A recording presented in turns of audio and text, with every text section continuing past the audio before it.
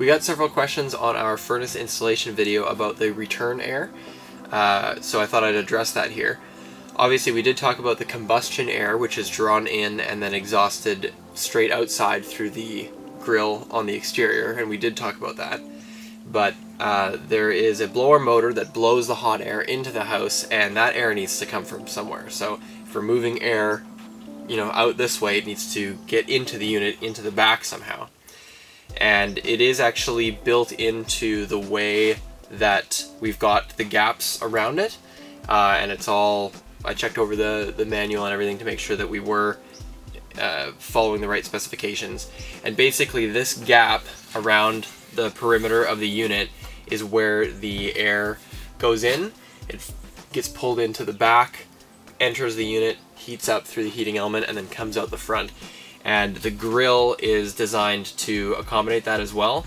There's all the slots where the hot air is going to come out, and then basically these sort of channels around the outside when it's setting up in its final position allow the air to come in and get into that space around there.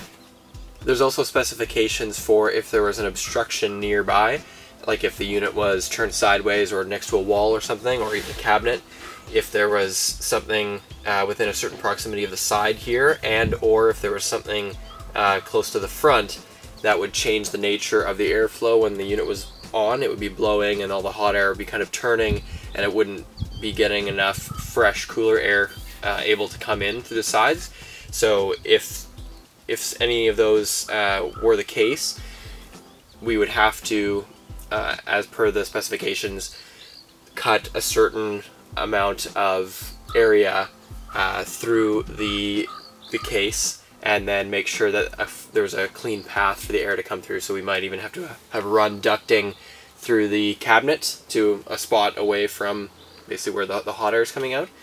But that's not the case, because like I said, we have the way that our cabinets are, there's no obstructions or anything. So the gap around here is perfectly adequate to allow the unit to operate within its specifications. We put links to this exact product in the description if you want to go check out like the model and all the other details about it.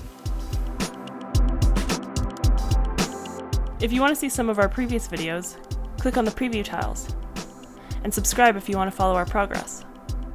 You can also visit our website here.